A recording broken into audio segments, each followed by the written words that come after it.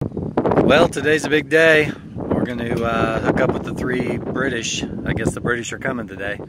We're going to hook up with the three Brits, David, Andrew, and Adrian, and who are crossing the country on Highway 50 on Indian motorcycles for their 50th birthdays. So if you haven't been following them, please do.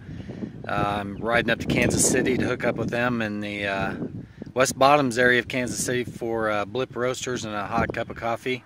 It's a beautiful day out. We're going to see how this trip goes. There's forecast for rain, but you know, if it rains, it rains. That's how it is.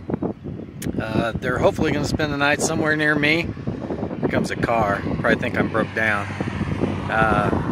No, that's later. So hopefully they're going to spend somewhere the night near me, and then we're going to hook up again in the morning. We're going to ride to Dodge City, and you know, as Kansas goes, there's a lot to show them. We're not going to get anywhere near the largest ball of twine, one of my favorite locations, and you know, quite frankly, the largest hand-dug well is another interesting thing in Greensburg. But either way, Dodge City will do.